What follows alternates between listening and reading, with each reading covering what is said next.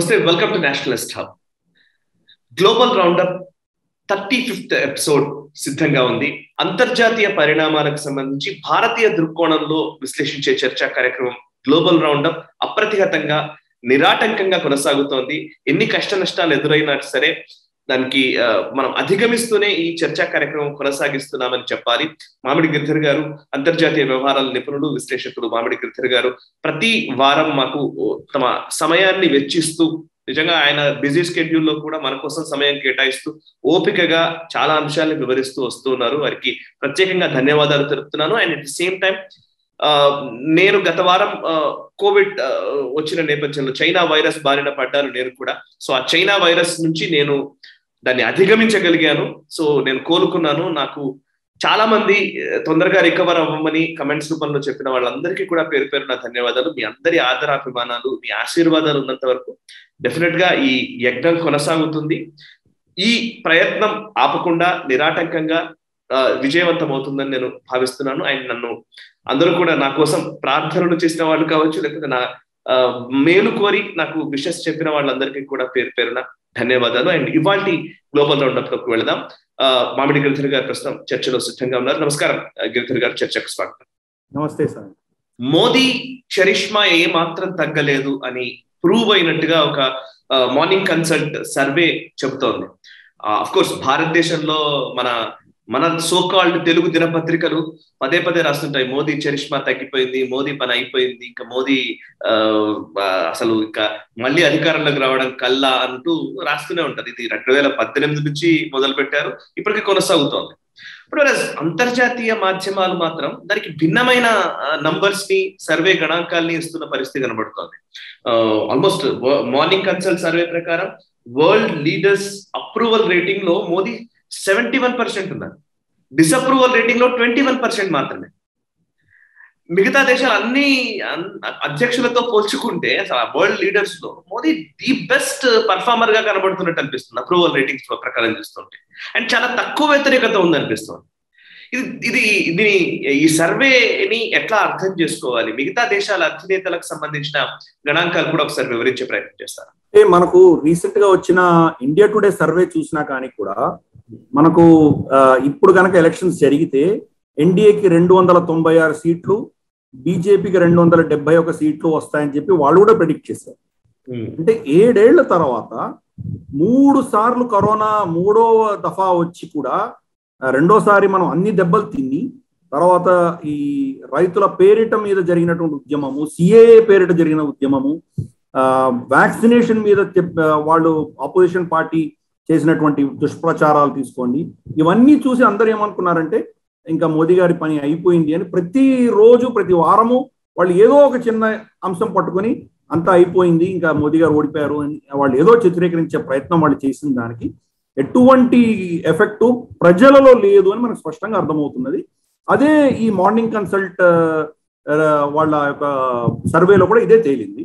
71% approval rating, అంటే అంత highest rating ఎవరు మెజర్ సీనియర్ దేశాధినేతలు ఎవరికి లేదు. అటువంటి లిస్టు చూస్తే కనుక ఆయన తర్వాత లోపేస్ ఒబ్రడార్ వచ్చి మెక్సికో అధినేత, ఆయనకు 66%. అలాగే డ్రాఘీ అన్న అతను మన ఇటాలియన్ అధినేత, ఆయనకు 60%. వీళ్ళిద్దరే కనీసం 50% దాటి ఉన్నవాళ్ళు. అది కూడా మోదీ గారి కంటే కిందనే, బట్ వీళ్ళిద్దరు కనీసం దాటున్నారు. వీళ్ళ పేర్లు ఎవరు మనం వినుండం. పెద్ద పెద్ద పేర్లు చూస్తే కనుక మనకు Joe Biden 43%, Justin Trudeau Canada 43%, Australia Scott Morrison 41%. ఇలా చూసుకుంటూ పోతే కనుక మనకు బోరిస్ జాన్సన్ యూకే ప్రధాని, ఆయనకు 26% మాత్రమే ఉన్నది అప్రూవల్ రేటింగ్. అంటే పెద్ద పెద్ద దిగ్గజాలు, గొప్ప గొప్ప నేతలను రోజు టీవీల్లో రోజు మనం చూస్తున్నటువంటి వ్యక్తుల యొక్క అప్రూవల్ రేటింగ్ వాళ్ళ దేశాల్లో ఇంత దారుణంగా ఉన్నది. అలాగే డిజప్రూవల్ రేటింగ్స్ కూడా దీని ఎగ్జాక్ట్ గా ఉల్టా ఉంటాయి. మోదీ గారికి డిజప్రూవల్ రేటింగ్ ఓన్లీ 21% ఉన్నది. అది 21% కూడా మనకు 20% మన దేశంలో పర్సంటేజ్ చూస్తేనే చెప్పొచ్చు ఎవరు 20%, ఎవరు 20% కాదని మనం చెప్పొచ్చు. అది మనం పెద్ద విశ్లేషించుకోక్కర్లేదు. డిజప్రూవల్ చేసే వాళ్ళు ఎవరో కూడా మనకు అర్థమయ్యే ఉండాలి. ఇప్పటికి వాళ్ళని మినహాయిస్తే కనుక మిగతా దేశం అంతా కూడాను మోదీ గారు వెనకాల ఉన్నది అని చెప్పి స్పష్టంగా అర్థమవుతున్నది. ఈ ఇండియా టుడే రేటింగ్ కాకుండా ఈ మార్నింగ్ కన్సల్ట్ అన్నది ప్రపంచవ్యాప్తంగా కూడా ఆయన అసెస్ చేస్తుంది. కాబట్టి ప్రపంచవ్యాప్తంగా కూడా ఆయనకు అంత మంచి గొప్ప అప్రూవల్ రేటింగ్ ఉంది అంటే చిన్న విషయం కాదు. మన వ్యాక్సినేషన్ డిప్లొమసీ కావచ్చు, లేదా ఇతరత్ర మన చైనాకి వ్యతిరేకంగా నిలబడడం కావచ్చు, ఎన్నో అంశాలలో వాళ్ళు పారదర్శకంగా వాళ్ళు సర్వే చేసి చెప్పినటువంటి విషయం ఇది. మనందరూ నిజంగా దేశ ప్రజలందరూ గర్వించదగ్గ విషయం. ఖచ్చితంగా ఖచ్చితంగా ఇది పార్టీలకు అతీతంగా అందరూ గర్వించాలి. బికాస్ మన ప్రధానికి వస్తున్న ఆమోదం ఇది. ఇక నెక్స్ట్ అంశాల్లోకి వెళదాం సార్. మనం బ్రహ్మోస్ సూపర్సానిక్ మిజైల్ టెస్ట్ విజయవంతంగా జరిగింది. బ్రహ్మోస్ గురించి మీరు ఇంతకు ముందు చెప్పిన వీడియోస్ కు చాలా విశేష ఆదరణ వచ్చింది. యాక్చువల్లీ మన చైనాకి సంబంధించిన హైపర్సానిక్ మిజైల్ టెస్ట్ జరిగినప్పుడు వాళ్ళ గురించి ఎక్స్ప్లెనేషన్ కావచ్చు, ఇది కావచ్చు. నేను కూడా బ్రహ్మోస్ గురించి, బ్రహ్మోస్ సిరీస్ లో వచ్చిన మిజైల్స్ కి సంబంధించిన కొన్ని హిస్టారికల్ ఫ్యాక్ట్స్ తో కూడిన ఇన్ఫర్మేషన్ నేను కూడా ఇచ్చే ప్రయత్నం చేశాను. బట్ వేరే టెక్నాలజికల్ ఆస్పెక్ట్స్ గురించి మీరు వివరిస్తేనే బాగుంటుంది. ఈ బ్రహ్మోస్ సూపర్సానిక్ మిజైల్ కి సంబంధించిన టెక్నాలజీ ఏంటి, ప్రత్యేకతలు ఏంటి, ఇంతకు ముందు చేసిన టెస్ట్ కి ఇప్పుడు చేస్తున్న టెస్ట్ కి ఏంటి డిఫరెన్స్, కొంచెం వివరిస్తారా? సూపర్సానిక్ అంటేనే శబ్దానికంటే ఎక్కువ వేగంగా వెళ్ళగలిగింది సూపర్సానిక్ అంటాం. ధ్వని వేగం కంటే స్పీడ్ గా ఉంటుంది. ధ్వని వేగం కంటే స్పీడ్ గా వెళ్ళడం, స్పీడ్ ఆఫ్ సౌండ్ కంటే ఎక్కువ మనం వెళ్ళగలిగితే అది సూపర్సానిక్. దాన్ని వాళ్ళు సైంటిఫిక్ ఏం చేస్తారంటే మ్యాక్ అని మెజర్ చేస్తారు. 1 Mac is equal to speed of sound. మన ధ్వని యొక్క స్పీడ్ లో వెళ్ళామంటే 1 మ్యాక్ కింద పరిగణిస్తారు. సో ఈ క్రూజ్ మిసైల్ వచ్చేసి మ్యాక్ 3 2.6 నుంచి మ్యాక్ 3 లెవెల్లో 2.6 మ్యాక్ నుంచి 3 మ్యాక్ స్పీడ్ లో వెళ్ళగలదు. అటువంటి కెపాసిటీ ఉన్నటువంటి క్రూజ్ మిసైల్ ఇది. దీన్ని మనం ఆల్రెడీ షిప్ మీద నుంచి గత వారంలో ఐఎన్ఎస్ విశాఖపట్నం మీద నుంచి మనం టెస్ట్ చేసాము. గతంలో మనకు దీని నుంచి మన ఎయిర్ క్రాఫ్ట్ నుంచి మనం ఫైర్ చేసి చెక్ చేసాం. అది ఇన్ఫాక్ట్ మన తేజస్ లో కూడా దీన్ని ఫిక్స్ చేసేటువంటి దిశగా మనం దాన్ని మోల్డ్ చేసుకున్నాము, దాని ప్రక్రియలు అన్ని పెట్టుకున్నాం మనం. సో ఆకాశం నుంచి కావచ్చు, సముద్రం మీద షిప్పుల నుంచి కావచ్చు, భూమి మీద కావచ్చు, మూడింటి నుంచి కూడా ప్రయోగం చేసే కెపాసిటీ మనకు ఉన్నది. 4వది సముద్రం లోపల సబ్మరీన్ నుంచి ఫైర్ చేసేటువంటి టెస్టింగ్ ప్రస్తుతానికి జరుగుతున్నది, ఇంకా రీసెర్చ్ జరుగుతున్నది. అది అంటే అది సముద్ర మట్టం పైకి వచ్చి ఫైర్ చేయడం కాదు, సముద్రంలోనే ఉంటూ ఫైర్ చేయగలిగిన కెపాసిటీ ఆల్రెడీ కొంత టెక్నాలజీ ఉన్నది. దాన్ని ఇంకా మనం బలవంతం చేయబోతున్నాం. ఇప్పుడు టెస్ట్ చేయడంలో ఉద్దేశం ఏంటంటే ఇంతవరకు మనకు ఉన్నది 290 కిలోమీటర్ల దాకా వెళ్ళగలిగినటువంటి కెపాసిటీ దీనికి ఉంది. ఎంత ఫాస్ట్ గా వెళ్తుందంటే అటువంటి మనకు శత్రువు ఎవరైతే ఉన్నారో దాన్ని ఫస్ట్ డిటెక్ట్ చేయడానికి టైం పడుతుంది. వాళ్ళకి డిటెక్ట్ చేయడం చాలా కష్టం. ఎందుకంటే దీని క్రూజ్ మిసైల్, ఇది ఎలా వెళ్తుందో మనకు తెలియదు. దాని మొత్తం నావిగేషన్ మనం కంట్రోల్ చేయగలం.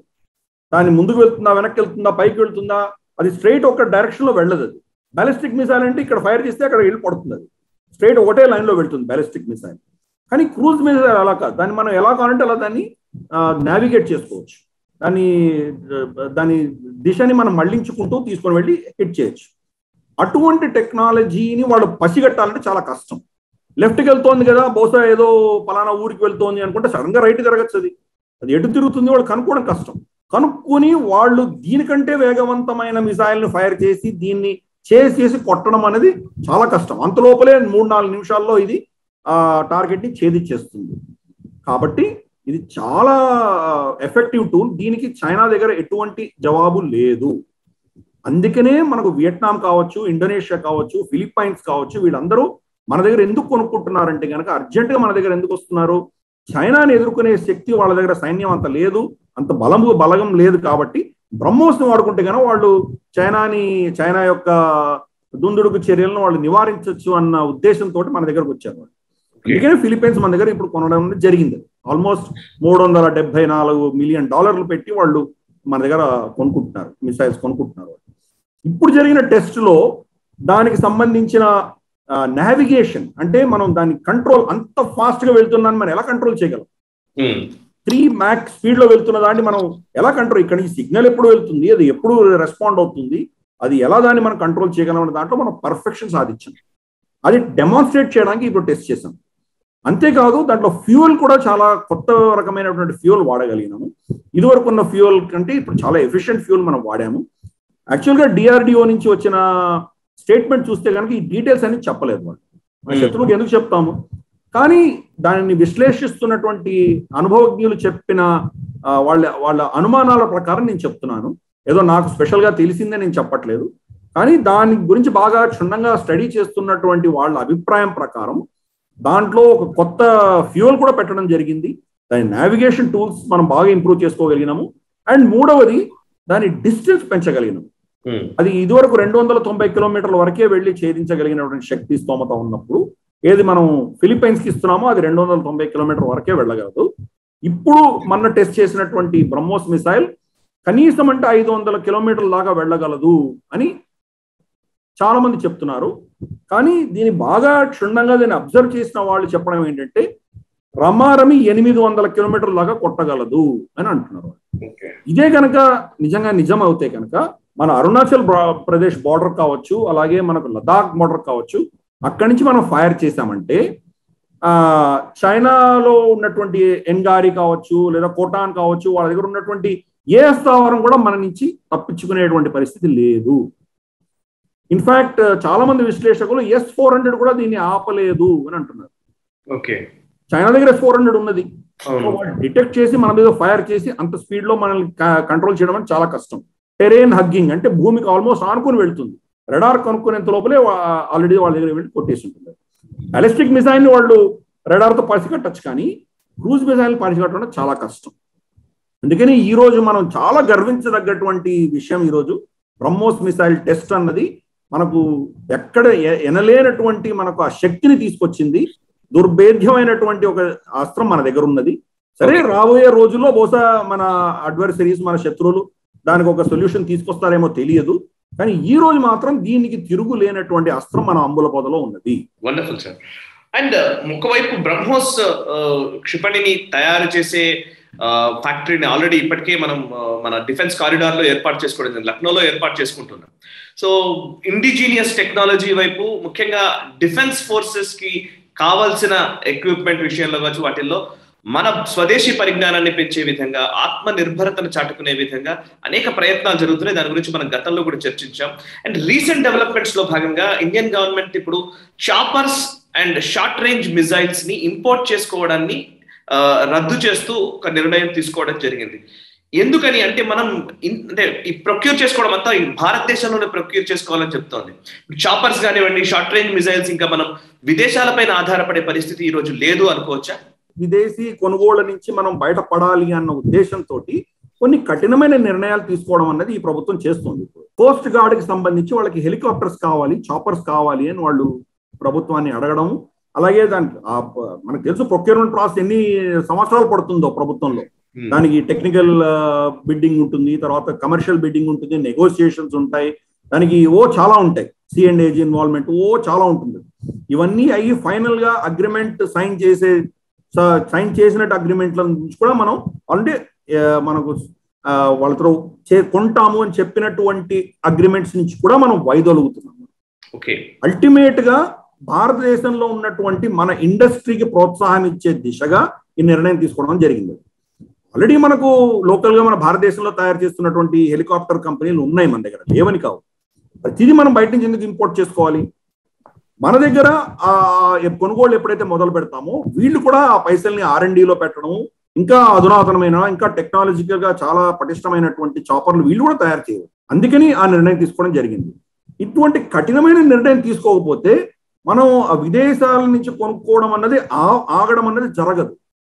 గతసారి మనం గ్లోబల్ రౌండప్ లో చర్చించుకున్నాం. 351 ఐటమ్స్ ని ఎప్పుడైతే భారత ప్రభుత్వం ప్రొహిబిట్ చేసిందో, ఇంపోర్ట్ అవ్వకుండా ఉండాలని చెప్పి దిగుమతుల్ని వాళ్ళు ఆపగలిగారో, దాని పంథాలోనే ఈ నిర్ణయం కూడా జరిగిందని నేను అనుకుంటున్నాను. ఈవెన్ మిసైల్స్ కూడా చిన్న మిసైల్స్ అంటే తక్కువ డిస్టెన్స్ వెళ్ళేవి, 5 కిలోమీటర్లు, 10 కిలోమీటర్లు, రమారమి 100 కిలోమీటర్లు, 150 కిలోమీటర్లు వెళ్ళేటువంటి మిసైల్స్ కూడా మనం ఇంపోర్ట్ ఎందుకు చేసుకోవాలి? మన దగ్గర క్రూజ్ మిసైల్స్, హైపర్సానిక్ మిసైల్స్, మనం బ్రహ్మోస్ లాంటివి మనం తయారు చేసుకోగలిగిన కెపాసిటీ మనకు ఉన్నప్పుడు మన దగ్గర ఇన్ఫాక్ట్ భారతదేశంలో ఒక బిగ్గెస్ట్ సక్సెస్ స్టోరీ డిఫెన్స్ ఇండస్ట్రీలో ఉందంటే మిసైల్ టెక్నాలజీ. మనకు రష్యా కూడా వచ్చి మనతోటి బ్రహ్మోస్ లో వాళ్ళు పార్ట్నర్షిప్ చేసినప్పుడు ఈ క్రూజింగ్ తర్వాత నావిగేషన్ ఇవన్నీ కూడా మనం ప్రొవైడ్ చేయగలిగినాం వాళ్ళకి. వాళ్ళు మిగతా టెక్నాలజీ వాళ్ళు తీసుకొచ్చారు, ఇద్దరు కలిసి మనం ఈరోజు తయారు చేసుకున్నాం. కానీ ఈరోజు రష్యా లేకపోయినా మనకు అంతటి కెపాసిటీ మనం సంపాదించుకున్నాం. బ్రహ్మోస్ లాంటిది భారతదేశంలో ఇంకోటి మనం స్వచ్ఛందంగా తయారు చేసుకోగలిగిన కెపాసిటీ మనకి ఈరోజు ఉన్నది. కాబట్టి ఈ చిన్న చిన్న మిసైల్స్ మనం ఎందుకు ఇంపోర్ట్ చేసుకోవాలన్న ఉద్దేశంతో ప్రభుత్వం దాన్ని కూడా క్యాన్సిల్ చేయడం జరిగింది. వీటన్నిటిని కూడా మీరు భారతదేశంలోనే ప్రొక్యూర్ చేయండి. ఇక్కడ మన ప్రభుత్వ రంగం కావచ్చు, ప్రైవేట్ రంగం కావచ్చు, వీళ్ళందరూ కూడాను కొత్త కొత్త దీనికి ఎక్స్పెరిమెంట్స్ చేసి, దానికి R&D రీసెర్చ్ అండ్ డెవలప్మెంట్ చేసి కొత్త టెక్నాలజీ తీసుకొచ్చి ఈ మన భారతదేశానికి స్పెసిఫిక్ గా మనకు కావాల్సినటువంటి టెక్నాలజీని మనం చేకూర్చుకోవచ్చు.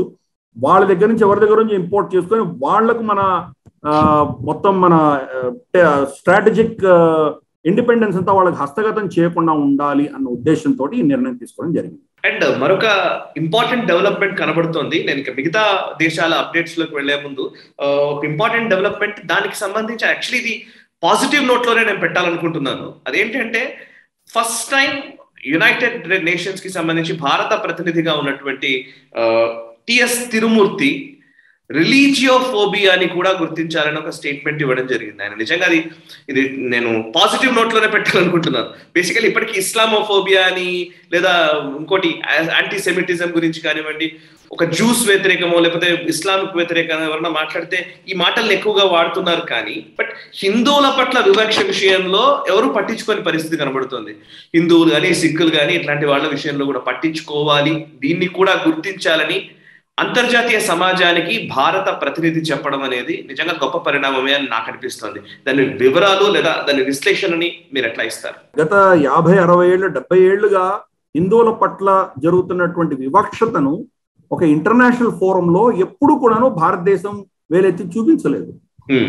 పాకిస్తాన్ లో జరుగుతున్నటువంటి హిందువుల పట్ల జరుగుతున్నటువంటి అత్యాచారాలు కావచ్చు, బంగ్లాదేశ్ లో జరుగుతున్నవి కావచ్చు, అలాగే ఈవెన్ అమెరికాలో జరుగుతున్నవి కావచ్చు. 9/11 వాళ్లకు వరల్డ్ ట్రేడ్ సెంటర్ మీద అటాక్ అయిన తర్వాత, టెర్రరిస్ట్ అటాక్ అయిన తర్వాత మన సిక్కు సోదరులు కూడా గడ్డంతో ఉన్నారని చెప్పి ముస్లిమ్స్ అనేవి వాళ్ళ మీద అటాక్లు జరిగినాయి. వాళ్ళని చంపడం అన్నది చాలా వీడియోస్ చూసాం మనము. అలాగే వాళ్ళ గురుద్వారాల మీద వాళ్ళు హేట్ స్పీచ్లు రాయడము, దాని మీద ఏవో ఇవన్నీ పెట్టడము, గ్రఫిటీ పెట్టడం, ఇటువంటి చాలా చేశారు. అలాగే హిందువుల పట్ల డాట్ బస్టర్స్ అని ఉండేవాళ్ళు. బొట్టు పెట్టుకుంటారు కదా మన స్త్రీలు, కాబట్టి డాట్ బస్టర్స్ అని వీళ్ళ మీద ఉమ్మడము, వీళ్ళని కొట్టడము, వీళ్ళని హింసించడం, ఇటువంటి చాలా చేశారు వాళ్ళు. క్రిస్టియన్ ఫోబియా ఉండొచ్చు, ఇస్లామోఫోబియా ఉండొచ్చు, అలాగే యాంటీ సెమిటిజం ఉండొచ్చు, కానీ హిందూ ఫోబియా ఉన్నది అని కూడా ఎవరు రికగ్నైజ్ చేయలేదు. అజీవ్ మల్హోత్రా లాంటి వాళ్ళు అక్కడ ఉన్నటువంటి యూనివర్సిటీస్ లో హిందూ ఫోబియా ఉన్నది అని చెప్పి వాళ్ళు పోరాటం వ్యక్తిగతంగా వాళ్ళు చేస్తున్నా, ఒక ప్రభుత్వ పరంగా ఇంతవరకు భారత ప్రభుత్వం ఎప్పుడు కూడాను దీన్ని ఒక ఇంటర్నేషనల్ ఫోరంలో చర్చించిన దాఖలాలు లేవు.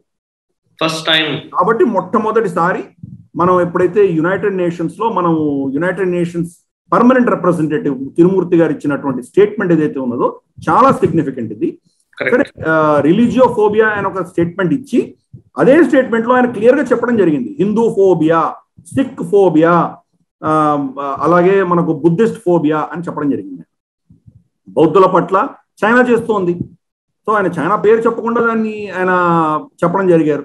అలాగే సిక్ ఫోబియా అంటే మన సిక్కు సోదరుల పట్ల కూడా జరుగుతోంది, ఇటువంటి కార్యకలాపాలు జరుగుతున్నాయని చెప్పి చెప్పడం. అలాగే హిందూ ఫోబియా, ముగ్గురు కూడా మన సనాతన ధర్మానికి చెందిన వాళ్లే, కాబట్టి వీళ్ళ పట్ల జరుగుతున్నది అని చెప్పి భారతదేశం యునైటెడ్ నేషన్స్ లో రేస్ చేయడం అన్నది ఒక మేజర్ షిఫ్ట్ మన ఆలోచన పద్ధతిలో, ప్రభుత్వ ఆలోచన పద్ధతిలో.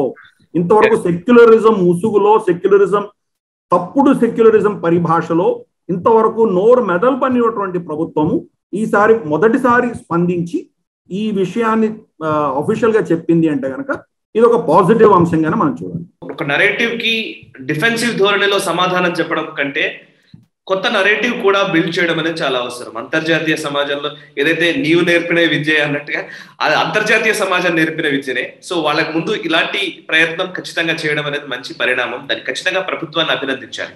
ఇక మిగతా అంశాల్లోకి పెడితే చాలా సీరియస్ థ్రెట్ అనే కంటే కూడా సీరియస్ డెవలప్మెంట్స్ గా మనం భావించాల్సినవి ఉక్రెయిన్ అండ్ రష్యాకి మధ్య కాన్ఫ్లిక్ట్. ఇది ప్రపంచవ్యాప్తంగా ఇది ఒక పెద్ద చర్చనీయాంశంగా ఉంది. అఫ్కోర్స్ మనం లాస్ట్ గ్లోబల్ రౌండప్ లో మనం చర్చించలేకపోయాము, బట్ ఈసారైనా ఉక్రెయిన్ అండ్ రష్యాకి మధ్య ఉన్న ఈ కాన్ఫ్లిక్ట్ ఎందుకు, దీనికి కారణాలు ఏంటి, అండ్ ఆయా మిగతా దేశాలు, ముఖ్యంగా అమెరికా లాంటి దేశాలు లేకపోతే కెనడా లాంటి దేశాలు, మిగతా దేశాలు ఎలా ఈ పరిణామాలను చూస్తున్నాయి, ఎవరు ఎటువైపు నిలుచున్నారు, కొంచెం వివరిస్తారు. యుక్రెయిన్ లో ప్రజల వల్ల ఎన్నుకోబడ్డటువంటి ప్రభుత్వాన్ని అమెరికా లాంటి నేటో, యూరోపియన్ యూనియన్ కి సంబంధించినటువంటి ఎన్జిఓలు విధ్వంసం సృష్టించి అతన్ని ఫోర్స్ఫుల్ గా గద్దె నుంచి దించేసి అక్కడ వాళ్లకు మద్దతు పలికేటువంటి ప్రభుత్వాన్ని అక్కడ వాళ్ళు స్థాపించారు. వాళ్ళు ఎప్పుడైతే ప్రజలకు వ్యతిరేకంగా, అంటే ప్రజల వ్యతిరేకంగాను ప్రజల మద్దతు లేకుండా ప్రభుత్వం అక్కడ ఏర్పడిందో అప్పటి నుంచి రష్యా వాళ్ళ పావులు కలపడం మొదలుపెట్టారు. అంతవరకు దాన్ని న్యూట్రల్ గా వదిలేశారు. రష్యా పట్ల వాళ్ళు విముఖత చూపించలేదు, అలాగే యూరోపియన్ యూనియన్, అమెరికా తట్ల కూడా చూపించలేదు. న్యూట్రల్ గా ఉన్నారు. న్యూట్రల్ గా ఉన్నంత వరకు రష్యా కూడా ఏం చేయలేదు. ఎప్పుడైతే వాళ్ళు కంప్లీట్ గా యూరోపియన్, అమెరికన్, నేటో కూటమిలోకి చేరేటువంటి ప్రయత్నం చేయడం మొదలు పెట్టారో అప్పుడు రష్యా వాళ్ళ దేశ భద్రత దృష్ట్యా వాళ్ళు పావులు కలిపారు. క్రీమియా అన్నది బ్లాక్ సీ దగ్గర ఉన్నటువంటి ఒక ప్రాంతం ఏదైతే యుక్రెయిన్ దేశంలో ఒక భాగంగా ఉండిందో, క్రీమియాలో 95% రష్యా మాట్లాడేటువంటి వ్యక్తులే ఉండినారు. కానీ అది యుక్రెయిన్ లో ఉండింది. అది దాన్ని రష్యన్ పాపులేషన్ ఎక్కువ ఉంది అని చెప్పి రష్యా ఫోర్స్ఫుల్ గా దాన్ని అనెక్స్ చేసింది. అంటే దానికి ఒక టెక్నికల్ గా ఏం చేశారంటే ప్లెబిసైట్ అని పెట్టారు. అక్కడ మీరందరూ నిర్ణయించుకోండి, రష్యాలో చేరతారా లేదా యుక్రెయిన్ లో ఉంటారా మీరు నిర్ణయించుకోండి అని ఓటింగ్ పెడితే మొత్తం ఆల్మోస్ట్ మెజారిటీ 90% అందరూ మేము రష్యాలో చేరతామని వాళ్ళు చెప్పడంతో దాన్ని వాళ్ళు రష్యాలో కలిపేసుకున్నారు. ఎప్పుడైతే వాళ్ళు కలుపుకున్నారో G8 నుంచి రష్యాని వాళ్ళు బయటకి తీసేసి వాళ్ళ మీద ఆంక్షలు విధించింది. వెస్టర్న్ కంట్రీస్ అన్ని కూడా, అమెరికా దగ్గర నుంచి అందరూ కూడా ఆంక్షలు విధించారు. అయినా బేఖాతరు చేసి వాళ్ళ సెక్యూరిటీ పరంగా వాళ్ళు ఒక ఈస్టర్న్ యుక్రెయిన్ లో ఒక బఫర్ జోన్ గా కొంతమంది అక్కడ రెబెల్స్ అనండి, దాన్ని మీరు విద్రోహ శక్తులు అనండి, ఏమైనా పేరు పెట్టండి, రష్యా మద్దతుతోటి కొంత ఈస్టర్న్ యుక్రెయిన్ లో వాళ్ళ కంట్రోల్లో వాళ్ళు పెట్టుకున్నారు. ఇది చరిత్రలో జరిగింది. అంటే గత 3-4 సంవత్సరాల్లో జరిగినటువంటి పరిణామాలు ఇవన్నీ. ఇప్పుడు ఏం జరిగిందంటే యుక్రెయిన్ నేటోలో మెంబర్షిప్ తీసుకోవడానికి ప్రయత్నం చేస్తుంది. ఎప్పుడైతే నేటోలో అఫీషియల్ గా మెంబర్షిప్ అయిందంటే కనుక రష్యాకు నేటోకి బార్డర్ వచ్చేస్తుంది. ఆ బార్డర్ రావడానికి వీల్లేదు అని చెప్పి వ్లాడిమిర్ పుటిన్, రష్యా అధినేత, 1,00,000 మంది సైన్యాన్ని తీసుకువెళ్ళి మన యుక్రెయిన్ బార్డర్ లో ఆయన దాన్ని మొత్తం మోహరింపు చేశారు. ఆయన మొత్తం ట్యాంకుల దగ్గర నుంచి, మిసైల్స్ దగ్గర నుంచి, బ్యాటరీస్ అన్ని తీసుకెళ్ళి అక్కడ పెట్టారు. సో యుక్రెయిన్ తో యుద్ధం వస్తుంది అని చెప్పి ఈవెన్ వైట్ హౌస్ స్పోక్స్ అని చెప్పడము, యాంటనీ బ్లింకిన్ కీవ్ అంటే మన యుక్రెయిన్ రాజధాని, అక్కడికి వెళ్ళి మంత్రాలు చేయడం, అలాగే యూరోపియన్ శక్తులతోటి, నేటో శక్తులతోటి మాట్లాడడం, ఇటువంటివన్నీ ఇప్పుడు జరుగుతున్నాయి. అమెరికా ఏం భావిస్తుందంటే రష్యా ఎప్పుడైనా యుక్రెయిన్ ని వాళ్ళు మీద దాడి చేయొచ్చు అని వాళ్ళు విశ్వసిస్తున్నారు.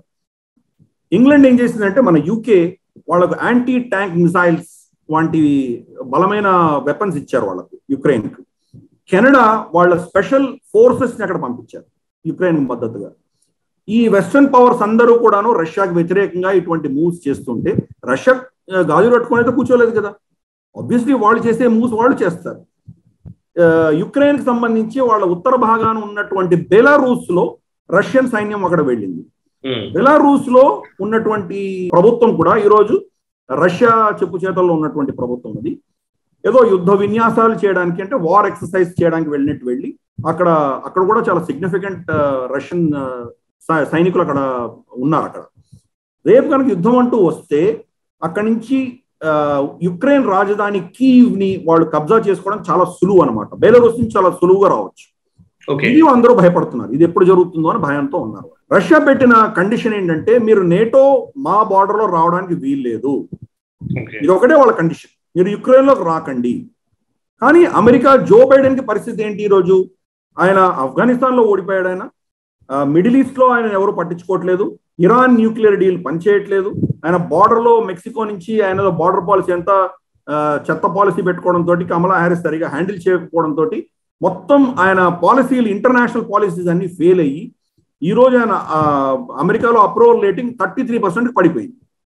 కానీ ఎట్టి పరిస్థితుల్లో ఏదో ఒక విజయం చూపించాలి అన్నట్టు దిశగా ఆయన, చైనా కాదు ఆయనకు శత్రువు, చైనా కంటే పెద్ద శత్రువు రష్యా. ఆయన డెమోక్రాట్స్ లో బుర్రలో ఇప్పటికి కూడా రష్యాని వాళ్ళకి చాలా పెద్ద శత్రువుగా వాళ్ళు భావిస్తారు. నిజంగా చైనానే వాళ్ళకి పెద్ద శత్రువు అయినా కానీ కూడా ట్రంప్ కరెక్ట్ గా చైనా మీద ఆయన చేసినటువంటి చర్యలకు వ్యతిరేకంగా వీళ్ళు రష్యా మీద మొదలుపెట్టి యుక్రెయిన్ పావుగా వాడుకుంటున్నారు. ఈ పరిణామాల వల్ల అక్కడ ఉద్రిక్తత నెలకొన్నది. ఒక అవుట్లెట్ ఏదో ఒక సక్సెస్ చూపించాలన్న దిశగా ఆయన ప్రయత్నం చేస్తున్నారు.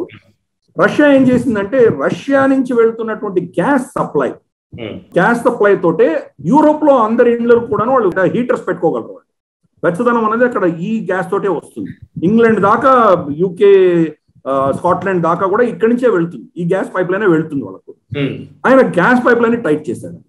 టైట్ చేసి చాలా తక్కువ శాతం యూరోప్ పంపించడంతో యూరోప్ లో ఒక సంక్షోభం వచ్చింది. వాళ్ళకు చలికాలంలో, వింటర్ సీజన్ లో వాళ్ళకి గ్యాస్ లేక ఇండ్లు వాళ్ళు వేడి కాచుకోలేనటువంటి పరిస్థితుల్లో ప్రపంచంలో ఎక్కడ గ్యాస్ దొరికినా వాళ్ళు కొనుక్కోవడం మొదలుపెట్టింది. ఈ పంథాలో చైనాకు వెళ్ళవలసిన షిప్లన్నీ చాలా మటుకు వాళ్ళు డైవర్ట్ చేసుకొని చాలా ఎక్కువ ధనం ఇచ్చి వాళ్ళు కొనేసుకున్నారు యూరోప్. దాంతో ఆయిల్, గ్యాస్ ప్రైసెస్ విపరీతంగా పెరిగినాయి. విపరీతంగా పెరగడమే కాదు, ఆల్రెడీ చైనా సంక్షోభంలో ఉన్న చైనాకు వచ్చే గ్యాస్ కూడా ఆగిపోయింది. వాళ్ళు సరే, ఆస్ట్రేలియా నుంచి వాళ్ళకు బొగ్గు రావట్లేదు, వచ్చే ఈ గ్యాస్ సప్లైస్ కూడా యూరోప్ డైవర్ట్ చేస్తుంది. అందుకని ఈ ధరలన్నీ విపరీతంగా పెరిగినాయి. గత 7 ఏళ్లలో లేనటువంటి చమురు ధర అంటే మన ఆయిల్ ధరలు ఒక బ్యారెల్ $87 పెరిగిపోయింది. $87 పెరిగిపోయింది. అంటే ఎంత విపరీతంగా పెరిగిందో మనం అర్థం చేసుకోవచ్చు. కరోనా టైంలో అది $20, $25 రేంజ్ లో ఉన్నది. ఇప్పుడు $87 పెరిగింది. సో రష్యా ఇటువంటి మూవ్స్ చేయడంతో ఒక యూరోప్ మీద కూడా ఒక ప్రెషర్ తీసుకొచ్చే ప్రయత్నం రష్యా చేస్తున్నది. కాబట్టి ఆ ఉద్రిక్త పరిస్థితి నుంచి మరి సొల్యూషన్ ఏమొస్తుందో చూడాలి. రష్యా యుద్ధం చేయడానికి వాళ్ళు సిద్ధంగా లేరు. అంటే యుద్ధం వాళ్ళు కోరుకోవట్లేదు, సిద్ధంగా ఉన్నారు కానీ కోరుకోవట్లేదు వాళ్ళు.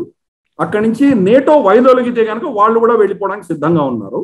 కానీ నేటో కూడా వెనక్కి తగ్గడానికి వాళ్ళు సిద్ధంగా లేరు. ఎందుకంటే యూకేను, తర్వాత అమెరికాను వాళ్ళకి కావాల్సిన ఇంటర్నేషనల్ సక్సెస్ కోసం ఎలాగైతే జో బైడెన్ రేటింగ్ పడిపోయిందో అలాగే బోరిస్ జాన్సన్ రేటింగ్ కూడా విపరీతంగా పడిపోయింది. మనం చూసాం, ఇప్పుడే మాట్లాడుకున్నాం మనం, 26% ఆయన ఉన్నది అప్రూవల్ రేటింగ్ మనం చూసాం. మనం డిసప్రూవల్ రేటింగ్ ఆయనకి 69% ఉన్నది. ఆయన ఈ కోవిడ్ ప్రోటోకాల్స్ పాటించకుండా ఉన్నందుకు పార్లమెంట్ లో ఆయన నిలదీసి, ఇన్ఫాక్ట్ ఆయనని తీసేసి రిషి సునక్ అని ఎవరైతే మన నారాయణమూర్తి గారి అల్లుడు ఉన్నాడో అతనిని ప్రైమ్ మినిస్టర్ చేయాలి అన్నటువంటి డిమాండ్స్ కూడా వాళ్ళ పార్టీలో వస్తున్నాయి. ఈ పరిస్థితుల్లో వీళ్ళిద్దరికి కూడా యుక్రెయిన్ పావుగా వాడుకొని ఏదో సక్సెస్ చూపించే ప్రయత్నంలో రష్యాని ఎదుర్కొంటున్నారు. కానీ వ్లాడిమిర్ పుటిన్ వీళ్ళ ఆటలకు వంగేటువంటి వ్యక్తి కాదు. కాబట్టి కొంత ఉద్రిక్తత అన్నది మనం తప్పకుండా కొన్ని రోజులు చూడబోతున్నాం. చూద్దాం పరిణామాలు ఏ దిశగా వెళ్తాయో చూడాలి. మరొక కజకిస్తాన్ లో కూడా అన్రెస్టే కనబడుతుంది. ఇప్పుడు ఇంధన ధరల పెరుగుదల వల్ల అక్కడ ఒక అన్రెస్ట్ వాతావరణం, పెద్ద కార్చిచ్చు కాస్త ఒక దావానంలో మారుతున్నట్టుగా కనబడుతోంది. ఈ కజకిస్తాన్ నుంచి ఆ మంటల నుంచి చలి కాచుకునే ప్రయత్నంలో అటు పాకిస్తాన్, ఇటు ఆఫ్ఘనిస్తాన్ ఎట్లాగూ ఉంటాయి. ఇందులో ఇంకొంచెం ఆజ్యం పోసే ప్రయత్నం చేస్తున్నాయి. సో ఇందులో ఎవరెవరి ఇన్వాల్వ్మెంట్ ఎంత? కజకిస్తాన్ లో జరుగుతున్న అన్రెస్ట్, అస్థిరతకి కారకులు ఎవరు? కజకిస్తాన్ లో వాళ్ళ చమురు ధర అంటే వాళ్ళ పెట్రోల్ ప్రైసెస్, పెట్రోల్ బంక్ లో దాన్ని వాళ్ళు పెంచారు. వాళ్ళు ఇన్ఫాక్ట్ కజకిస్తాన్ లో చాలా చమురు ఉన్నది. వాళ్ళ పాపులేషన్ చాలా తక్కువ. వాళ్ళు చైనా కానీ రష్యా కానీ ఇతర ఎవరికైనా ఇవ్వచ్చు. ఇన్ఫాక్ట్ మనకు కూడా గిల్గిట్ బాల్టిస్తాన్ కనుక మన కంట్రోల్లో ఉంటే మనకు కజకిస్తాన్ నుంచి మనం తెప్పించుకోవచ్చు, మన గ్యాస్, ఆయిల్ అన్ని తెచ్చుకోవచ్చు మనం. అన్ఫార్చునేట్లీ మనకు గిల్గిట్ బాల్టిస్తాన్ మన కంట్రోల్లో లేదు, పాకిస్తాన్ కబ్జాలో ఉంది కాబట్టి మనం తీసుకురాలేకపోతున్నాము. లేకపోతే వాళ్ళ దగ్గర చాలా ఉన్నది.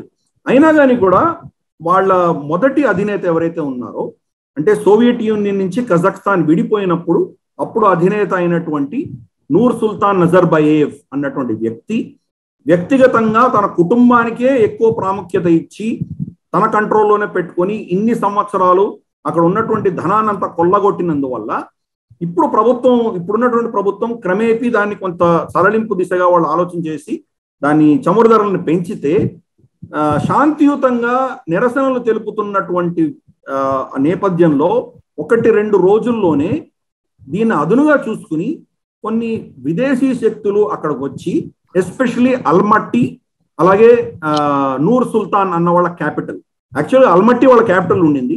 క్యాపిటల్ నుంచి వాళ్ళు నూర్ సుల్తాన్కి మార్చారు కొన్ని సంవత్సరాల క్రితం. నూర్ సుల్తాన్ అన్న ఊరి పేరు నూర్ సుల్తాన్ నజర్బయేవ్ పేరు మీద పెట్టారు అది ఆ ఊరి పేరు. ఈ రెండు ఊర్లలో కూడాను విపరీతంగా విధ్వంసం సృష్టించి వాళ్ళ పార్లమెంట్ దగ్గర వచ్చి తగలబెట్టడము, పోలీస్ స్టేషన్లు తగలబెట్టడము, రమారమి 160 మంది దాకా చనిపోయారు అని మనకు ఈరోజు తెలుస్తున్నది. ఇంత విధ్వంసం జరిగిన తర్వాత ఈ ప్రభుత్వాన్ని ఫోర్స్ఫుల్ గా బర్తరఫ్ చేసే ప్రయత్నం జరుగుతున్నాయని చెప్పేసి వాళ్ళ ప్రభుత్వం ఏం చేసిందంటే రష్యా సహాయం కోరింది. ఈ 5 రిపబ్లిక్స్, సెంట్రల్ ఏషియన్ రిపబ్లిక్స్ ఏవైతే ఉన్నాయో Kazakhstan, Uzbekistan, Turkmenistan, Tajikistan, Kyrgyzstan, ఈ 5 దేశాలు రష్యాతో ఒక ఒప్పందం ఉన్నాయి. సిఎస్టిఓ అంటారు దాన్ని. ఈ సిఎస్టిఓ ఒప్పందాన్ని ఇన్వోక్ చేసి మొదటిసారి రష్యన్ సైన్యాన్ని వాళ్ళు కజాఖ్స్తాన్ లోకి పిలవడం జరిగింది. రష్యన్ సైన్యం వచ్చి వాళ్లకు భద్రత కల్పించే దిశగా వాళ్ళు అక్కడ మోహరింపు చేస్తున్నారు వాళ్ళు. దీనివల్ల అమెరికా కావచ్చు, అలాగే చైనా కావచ్చు ఇబ్బందికరమైన పరిస్థితి. చైనా క్రమేపీ కజాఖ్స్తాన్ ని వాళ్ళు వాళ్ళ కంట్రోల్లోకి తీసుకునేటువంటి ప్రయత్నం చేస్తున్నారు బెల్ట్ అండ్ రోడ్ ఇనిషియేటివ్ పేరుతోటి. అలాగే అక్కడ ఉన్నటువంటి హిందూ కుష్ మౌంటైన్ కి సంబంధించి, మన పామీర్ మౌంటైన్ కి సంబంధించి చాలా భాగాన్ని వాళ్ళు చైనాకు హస్తగతం చేయమని ఫోర్స్ చేసి వాళ్ళు కంట్రోల్లో తీసుకున్నారు. చైనా పరిధిలోకి కంప్లీట్ గా కజాఖ్స్తాన్ వెళ్ళిపోకుండా ఈ రోజు రష్యా వచ్చి దాన్ని ఆదుకుంది. సరే, ఎవరు చేశారు అని చూస్తే కనుక బహుశా ఆఫ్ఘనిస్తాన్ నుంచి ఈ ప్రయత్నాలు జరిగినాయి, ఆఫ్ఘనిస్తాన్ నుంచి వ్యక్తులు వచ్చి ఈ విధ్వంసం సృష్టించారు అని ఒక ప్రిలిమినరీగా మనకు తెలిసింది. ఆఫ్ఘనిస్తాన్ నుంచి ఎవరు వెళ్ళారని ఇంకా ఆరా తీస్తే కనుక తబ్లికీ జమాత్ ఏదైతే మన సౌదీ అరేబియా కూడా బ్యాన్ చేసిందో, మన ఢిల్లీలో మనకు కరోనా వైరస్ వచ్చినప్పుడు బిగ్గెస్ట్ స్ప్రెడర్ వాళ్లే ఉన్నారు మనకు తెలిసిన విషయమే. తబ్లికీ జమాత్ వల్ల ఈ విధ్వంసం సృష్టించబడింది అని ప్రిలిమినరీ రిపోర్ట్స్ లో మనకు తేలింది. వాళ్ళకు మద్దతుగా పాకిస్తాన్ బేస్డ్ టెర్రరిస్ట్ తన్జీమ్స్ సపోర్ట్ చేశాయి అని మనకు తెలుస్తుంది. అమెరికాలో ఈ లాస్ ఏంజలస్ లో ట్రైన్ లూటీకి సంబంధించిన విజువల్స్, సో నిజంగా అది చాలా విచిత్రంగా అనిపించింది. అంటే ఇది అమెరికాలో ట్రైన్ లూటీ జరగడం ఏంటి, అంత పెద్ద ఎత్తున జరగడం ఏంటి అనే అంశానికి సంబంధించి తీవ్రమైన చర్చ నడుస్తోంది. దీన్ని ఎట్లా అర్థం చేసుకోవాలి అంటే, అమెరికాలో పరిస్థితి కోవిడ్ తర్వాత ఇట్లాంటి ఇంత దిగజారిపోయిందా, లేకపోతే కోర్స్ బ్లాక్ లైవ్స్ మ్యాటర్ టైంలో కూడా మనం చూసాం, బిఎల్ఎం మూవ్మెంట్ జరుగుతున్నప్పుడు కూడా షాపుల్ని లూటీ చేసిన పరిస్థితులు, ఆ విజువల్స్ కూడా మనం చూసాం. బట్ ఈ ట్రైన్ లూటీకి సంబంధించిన అంశాన్ని మనం ఎట్లా అర్థం చేసుకోవాలి? లాస్ ఏంజల్స్ అన్నది యాక్చువల్ గా చాలా సంపన్నమైనటువంటి ప్రాంతం అది. ఎందుకంటే అక్కడ హాలీవుడ్ అక్కడే ఉంటుంది, అలాగే టెక్నాలజీ మీకు అక్కడ మొత్తం కాలిఫోర్నియాలోనే, లాస్ ఏంజల్స్ కాలిఫోర్నియాలోనే ఉంటుంది. టెక్నాలజీ పరంగా విపరీతంగా ధనం ఉన్నటువంటి కంపెనీలన్నీ కాలిఫోర్నియాలోనే ఉన్నాయి. ఇంత ధనం ఉన్నటువంటి, ఇంత సంపన్నమైనటువంటి రాష్ట్రము డెమోక్రాట్స్ పరిపాలిస్తున్నారు. డెమోక్రాట్స్ ఎక్కడెక్కడ పరిపాలిస్తున్నారో అక్కడ ఈ వోక్ కల్చర్ అన్నది, ఈ తుష్టీకరణ అన్నది విపరీతంగా మనం చూస్తున్నాం. అక్కడ బ్లాక్ లైవ్స్ మ్యాటర్ అప్పుడు కావచ్చు, లేదా ఇతరత్ర ఈ మైగ్రెంట్స్ ఎవరైతే మెక్సికో నుంచి వస్తున్నారో వాళ్ళని సమర్థించడం కావచ్చు, ఇటువంటివన్నీ చాలా పనికిమాలిన డెసిషన్స్ వాళ్ళు తీసుకోవడంతో, వాళ్ళు ఏ కాజెస్ ని వాళ్ళు సమర్థించకూడదో అవన్నీ చేయడం వల్ల అక్కడ సమాజం అంతా కూడాను చాలా దారుణంగా క్షీణించింది అని మనకు ఇదొక ఉదాహరణ. ఇన్ఫాక్ట్ ఇక్కడ స్టాటిస్టిక్స్ చూస్తే చాలా దారుణంగా ఉన్నాయి.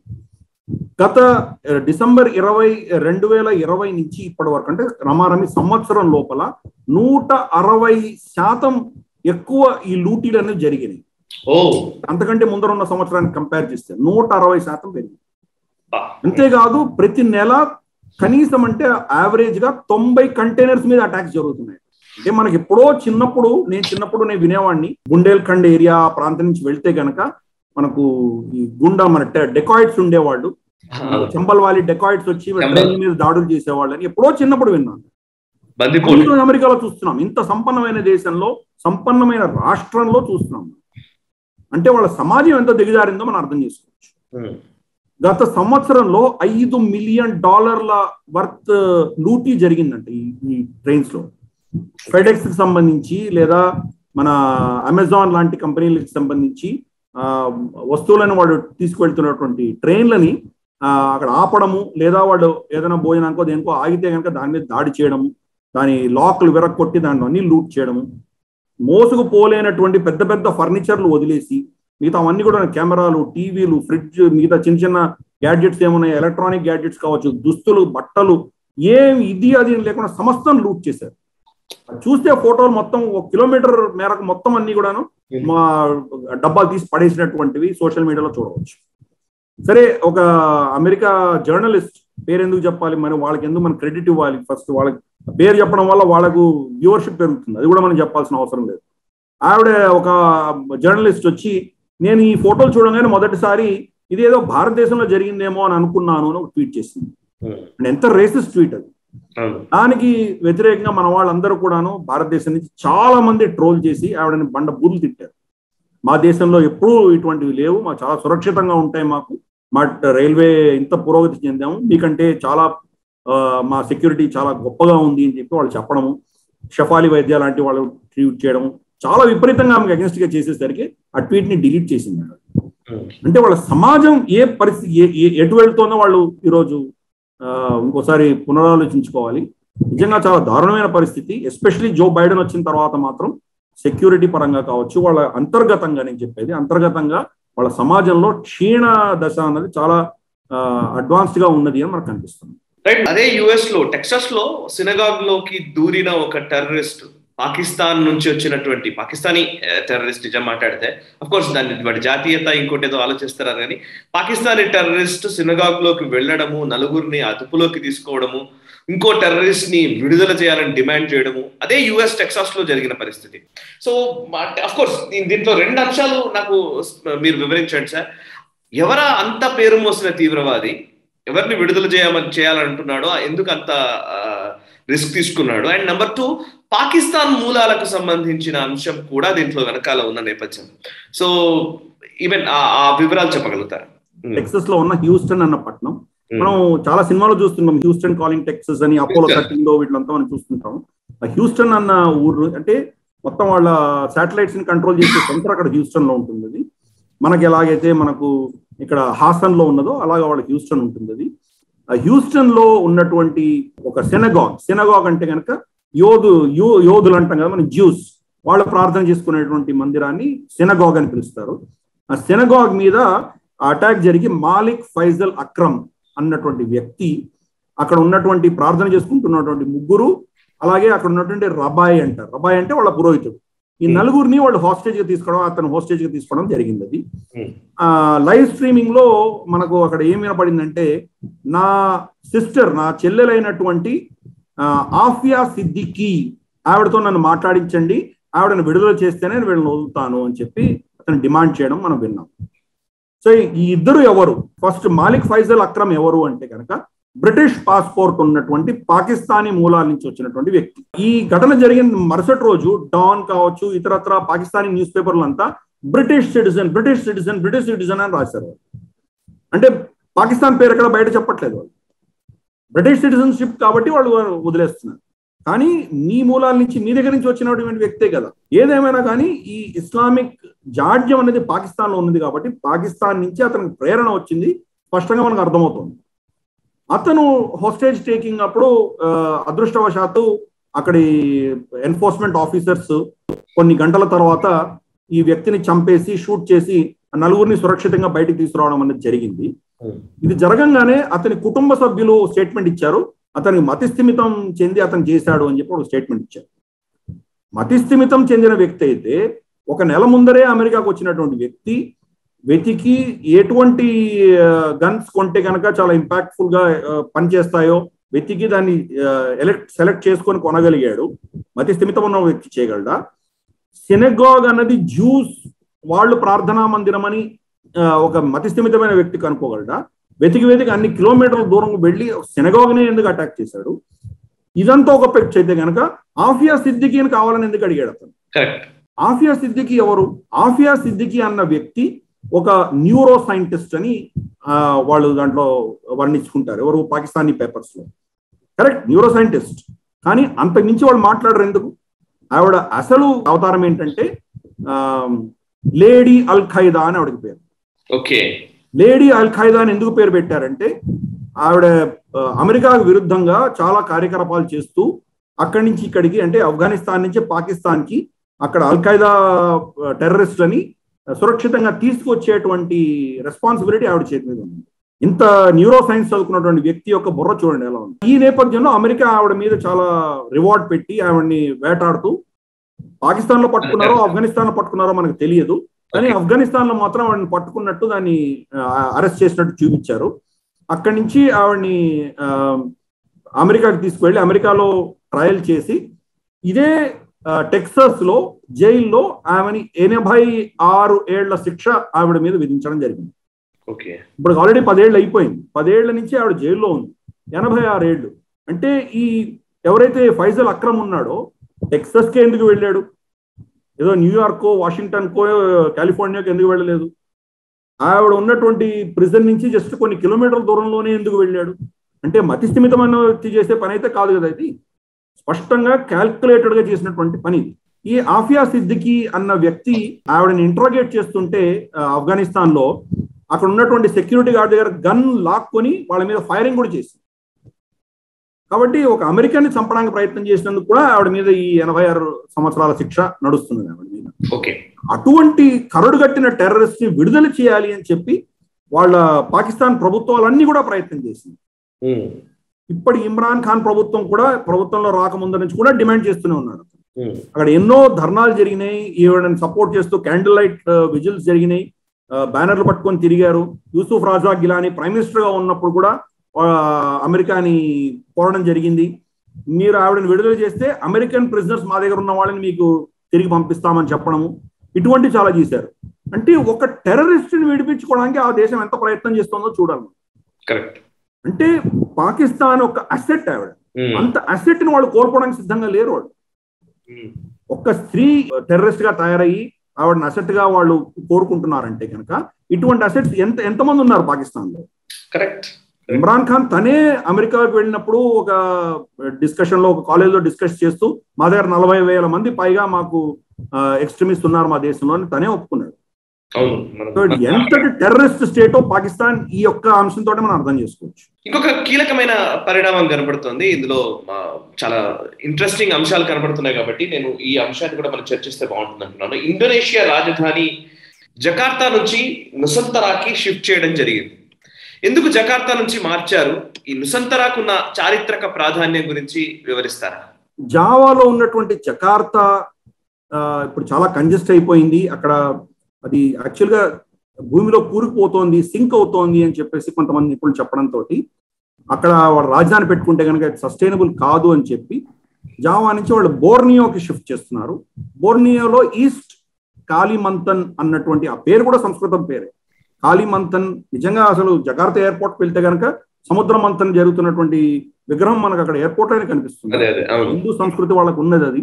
కాలిమంతన్ అన్నటువంటి ప్రాంతంలో ఈస్ట్ కాలిమంతన్ లో ఈ యొక్క ఊరుని వాళ్ళు ఎస్టాబ్లిష్ చేస్తున్నారు. వాళ్ళు నుసంతరా అన్నటి పేరు వాళ్ళ హిందూ చరిత్రకు సంబంధించినటువంటి పేరు.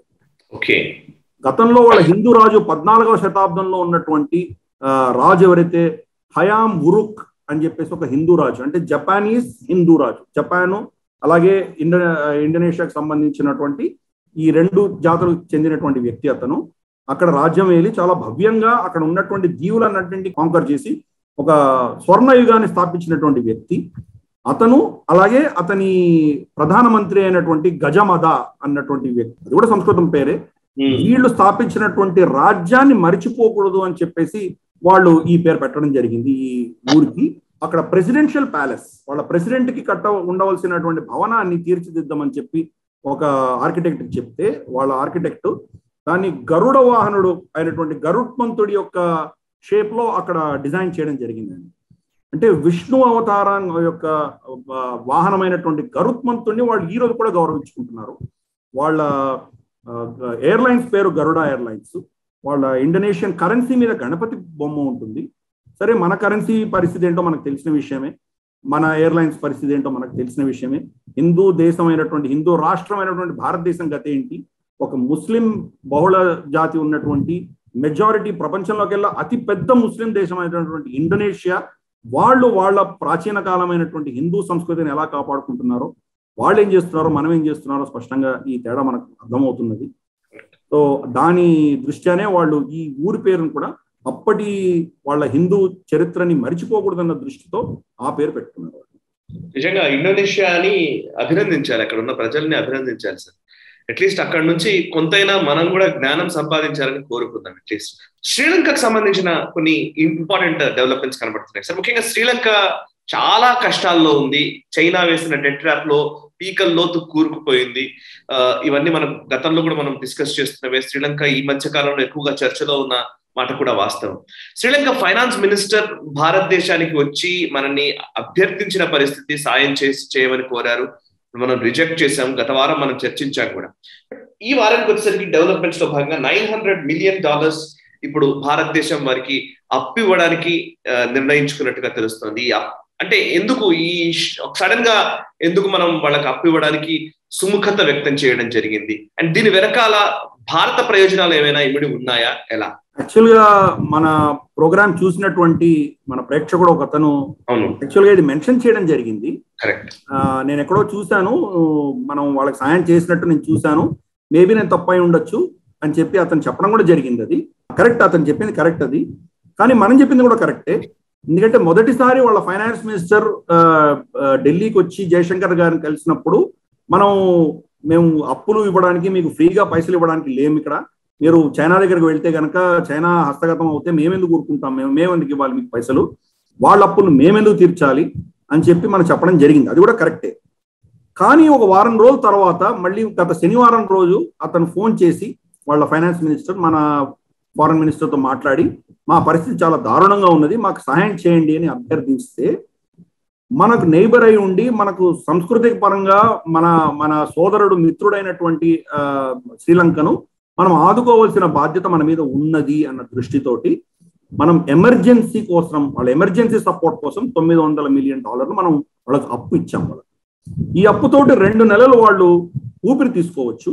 కానీ మార్చి లోపల కనుక వాళ్ళు ఇంకొక ఏదో ప్రత్యామ్నాయంగా IMF నుంచి అక్కడి నుంచో లోన్ రాకపోతే కనుక మళ్ళీ దుర్భరమైన పరిస్థితి ఉంటుంది. అక్కడ పరిస్థితి ఏంటంటే ఇప్పుడు అక్కడ భోజనం దొరకడం చాలా కష్టంగా ఉన్నది. అక్కడ ఫ్యూయల్ లేదు. వాళ్ళ దేశంలో ఏకైక పవర్ జనరేషన్ ప్లాంట్ ఏదైతే ఉన్నదో దానికి 1 రోజు మాత్రమే ఫ్యూయల్ ఉన్నది. అంటే 48 గంటల లోపల అది మొత్తం షట్ డౌన్ చేసేటువంటి పరిస్థితి ఉన్నది. ఇంధనం కొనుక్కునేటువంటి పరిస్థితిలో వాళ్ళ దగ్గర పైసలు లేవు. ఈ పరిస్థితిలో భారతదేశం వాళ్ళకు ఒక ఆపన్న హస్తంగా ముందరకు వచ్చి వాళ్ళకి సాయం చేయడం జరిగింది. ఈ $900 మిలియన్ ఇవ్వడమే కాదు, $1.5 బిలియన్, $1.5 బిలియన్ అప్పు ఇచ్చాం వాళ్ళకి, అంటే క్రెడిట్ ఇచ్చాం వాళ్ళకి. దీంతో ఏమైందంటే వాళ్ళకి కావాల్సిన ఇంధనం కావచ్చు, వాళ్ళకి కావాల్సిన ఆహారం కావచ్చు, భారతదేశాన్ని నుంచి కొనుక్కోవడానికి మనం ముందస్తుగా వాళ్ళకి అప్పు ఇచ్చాం. మనం అంటే క్రెడిట్ అంటాం కదా, మన దగ్గర కొనుక్కొని వాళ్ళ పైసలు వాళ్ళ దగ్గర ఉన్నప్పుడు ఇవ్వచ్చు అని మనం ఒక వెసులుబాటు కల్పించాం వాళ్ళకి. ఆ దేశాన్ని ఆదుకున్నది భారతదేశం. కానీ రాజపక్ష సోదరులు మాత్రం దాన్ని తీసుకెళ్లి చైనాకు హస్తగతం చేశారు. దౌర్భాగ్యమైన పరిస్థితి ఆ దేశం ఉన్నది. ఒక వ్యక్తి వల్ల, కుటుంబం వల్ల మన సంస్కృతిని, మన దీర్ఘకాలీనమైనటువంటి ప్రజలలో ఉన్నటువంటి ఆ సంబంధ బాంధవ్యాలను మనం తెంచుకోలేం. కాబట్టి మనం వాళ్ళ సపోర్ట్గా వచ్చాము. కానీ వాళ్ళ బాధలన్నీ తీర్చేటువంటి బాధ్యత మన మీద లేదు. ఎమర్జెన్సీకి మాత్రమే మనం హెల్ప్ చేశాము. ఇతరత్ర ఏమవుతుందో మనం వేచి చూడాలి. 2 నెలల లోపల వాళ్ళు కనుక ఇది రాకపోతే మళ్ళీ పంతా ఇదే ఉంటుంది వాళ్ళకు. నిజంగా రాజపక్ష సోదరులని వాళ్ళు ఆ ప్రజలు తిరస్కరిస్తారా, ఏమవుతుంది అని మనం వేచి చూడాలి. శ్రీలంకకు సంబంధించి శ్రీలంక నార్థన్ ఎంపీస్ మోదీని కోరుతూ విజ్ఞప్తి చేయడం అనే ఒక వార్తను కూడా మనం చూసాం సార్. ఈ రాజీవ్ గాంధీ హయాంలో శ్రీలంకతో చేసుకున్న ఇండో శ్రీలంక అకార్డ్ కి సంబంధించి 13th అమెండ్మెంట్ ని ఇంప్లిమెంట్ చేయాలని వారు డిమాండ్ చేస్తున్నట్టుగా కనబడుతోంది. సో బేసికల్లీ అసలు అప్పటి ఒప్పందం ఏంటి, దీనికి సంబంధించి ఇప్పుడున్న సిగ్నిఫికెన్స్ గురించి ఏమైనా చెప్పగలుగుతారు? సేమ్ థింగ్ ఇప్పుడు శ్రీలంకకు సంబంధించిన నార్థన్ ఎంపీస్ కోరుతున్నట్టే అటు ముజఫరాబాద్ లో కూడా ఒక వ్యక్తి మోదీని మమ్మల్ని రెస్క్యూ చేయమని, మమ్మల్ని సేవ్ చేయమని చెప్పేసి విజ్ఞప్తి చేసిన పరిస్థితి. ఈ రెంటి గురించి మీరు వివరించగలుగుతారు? Rajiv Gandhi Jayawardene accord, Sri Lankan accord అని ఏదైతే అంటామో మనము, దాని దృష్ట్యా మన IPKF కూడా అక్కడ వెళ్ళడము, ఇవన్నీ మనకు చరిత్ర తెలుసు. మనకు అక్కడ LTTE కావచ్చు, ఈ టైగర్స్ వీళ్ళని, ఈలం టైగర్స్ వీళ్ళందరి వ్యతిరేకంగా మన సైన్యం వెళ్ళి పోరాటం చేసింది. సరే, చాలా మందిని తిట్టడము ఇవన్నీ మనం చూసాము. మనం చాలా మందిని కోల్పోయాము అంటాను. కానీ అక్కడ మనం చాలా ఇంపార్టెంట్ లెసన్స్ నేర్చుకున్నాం. మనము ఒక అర్బన్ ఏరియాస్లో, అంటే సైన్యం ఎక్కడో ఫ్రంటియర్లో వెళ్ళి సరిహద్దుల్లో యుద్ధం చేయడమే కాదు, నగరాల్లో ఎలా యుద్ధం చేయాలి అని నేర్చుకున్నాం మనం అక్కడ. ఇన్ఫాక్ట్ అప్పుడు ఉన్నటువంటి ఆర్మీ కమాండర్, ఆర్మీ చీఫ్ ఏం చెప్పారంటే, మేము 1.5 చేతులు కట్టేబడి తర్వాత యుద్ధం చేసేటువంటి నేర్చుకున్నాం ఏమన్నారు. అంటే ఒక చేయి కట్టడమే కాదు, ఇంకో చేయి కూడా సగం కట్టేశారు మాకు, 1.5 hands tied మేము యుద్ధం చేశామని చెప్పారు. అక్కడ యుద్ధం నేర్చుకోవడం వల్ల ఏ ఇంటి నుంచి ఎవరు మన మీద ఫైర్ చేస్తారో తెలియదు, అక్కడ ఎలా హ్యాండిల్ చేయాలి నేర్చుకున్నాం కాబట్టి కాశ్మీర్ని కాపాడుకోగలిగినాం మనం. ఓకే, 90 దశకంలో కాశ్మీర్లో జరిగినటువంటి ఆ ఉగ్రవాదం ఏదైతే ఉన్నదో, శ్రీనగర్ లో ఏ మొహల్లా నుంచి, ఏ గల్లీ నుంచి, ఎక్కడి నుంచి గ్రెనేడర్స్ వెళ్ళిపోతాడో, ఎక్కడి నుంచి స్నైపర్ కొడతాడో, ఇవన్నీ కూడా శ్రీలంకలో మనం నేర్చుకున్నటువంటి పాఠాలే మనకు అక్కడ పనికొచ్చినాయి. రాజీవ్ గాంధీ అకార్డ్ అది ఒకటి మనకు అందరికి తెలిసిన విషయమే. కానీ ఇంకొక విషయం శ్రీలంక ఒప్పుకుంది ఏంటంటే, అక్కడ ఉన్నటువంటి ఉత్తర ప్రాంతంలో ఉన్నటువంటి తమిళులకు మేము అధికారాలు ఎక్కువ ఇస్తాము, అక్కడ స్టేట్ గవర్నమెంట్కి మేము అధికారాలు ఎక్కువ ఇచ్చి, అంటే మన భారతదేశంలో ఉన్నటువంటి ఫెడరల్ స్ట్రక్చర్ని తీసుకొస్తాము అన్నట్టు దిశగా వాళ్ళు అప్పుడు ఒప్పుకున్నారు ఈ అకార్డులో. ఎల్టీటీ తర్వాత యుద్ధం జరిగి ఎల్టీటీ కోల్పోయి ఇవన్నీ మనకు తెలిసిన విషయమే. ఇవన్నీ జరిగిన తర్వాత క్రమేపీ వాళ్ళు దాన్ని విస్మరించి దాని మీద ఎటువంటి ముందస్తుగా ఏం చేయకపోవడంతో అక్కడ చాలా దుర్బలమైన పరిస్థితి ఉంది ఈరోజు. అక్కడ సింహళ బహుళ జాతి వాళ్ళు మొత్తం ధనాన్ని వాళ్ళు తీసుకువెళ్ళిపోతున్నారు, ఫెడరల్ పైసలంతా కూడాను వాళ్ళకి వెళ్ళిపోతున్నాయి, మిగిలిన పైసలంతా కూడాను చైనా తీసుకువెళ్ళిపోతుంది. వాళ్ళకి నిజంగా తమిళుల గురించి పట్టించుకున్న వాళ్ళు లేని పరిస్థితిలో ఈరోజు అక్కడ డెవలప్మెంట్ లేదు. ఇన్ఫాక్ట్ భారతదేశమే అక్కడ చాలా మనం ఇళ్ళు కట్టించాం, వాళ్ళకి చాలా చేసాం మనము. మోదీ గారు వెళ్ళినప్పుడు దాన్ని ఇనాగ్రేట్ కూడా చేయడం మనం చూసాం మనం. అది ఈ పరిస్థితిలో అక్కడ ఉన్నటువంటి తమిళ్ మెంబర్ ఆఫ్ పార్లమెంట్స్ అందరూ మోదీ గారికి లెటర్ రాశారు, దయచేసి మీరు శ్రీలంక ప్రభుత్వం మీద ఒత్తిడి తీసుకొచ్చి ఈ 13th అమెండ్మెంట్ ఏదైతే ఉన్నదో దాన్ని వాళ్ళు ఇంప్లిమెంట్ చేసే దిశగా మాకు సాయం చేయండి అని వాళ్ళు కోరడం జరిగింది. అంటే వాళ్ళ ప్రభుత్వం మీద వాళ్ళకి ఇది లేదనమాట, నమ్మకం లేదు. భారత ప్రభుత్వం మీద, అది కూడా మోదీ గారి మీద వాళ్ళకు అటువంటి నమ్మకం ఉంది కాబట్టి వాళ్ళు రాయగలిగారు.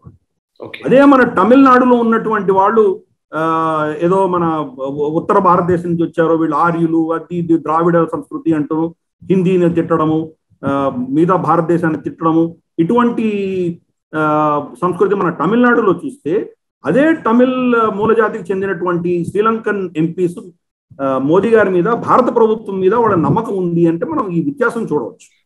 ఇక్కడ వేర్పాటువాదం పెరిగింది, అక్కడ యాక్చువల్గా భారతదేశాన్ని కోరుకుంటున్న వాళ్ళు భారత సంస్కృతికి మేము చెందిన వాళ్ళము, మమ్మల్ని కాపాడండి అని వాళ్ళు కోరుతుండడం అన్నది ఈ కాంట్రాస్ట్ మనం స్పష్టంగా చూడవచ్చు. అంటే రెండో విషయం, ముజఫరాబాద్ సంబంధించిన విషయం కూడా నువ్వు అడిగావు. ఒక కుటుంబం, వసీం అన్నటువంటి ఒక ఆయన, అతని భార్య, పిల్లలు వీళ్ళందరూ కూడా ఎప్పుడో 1947లో వాళ్ళ కుటుంబం ఇక్కడి నుంచి మన భారత అధీనంలో ఉన్నటువంటి జమ్మూ కాశ్మీర్ నుంచి ముజఫరాబాద్కి వాళ్ళు వలస వెళ్ళారు. 1947లో వెళ్ళారు వాళ్ళు.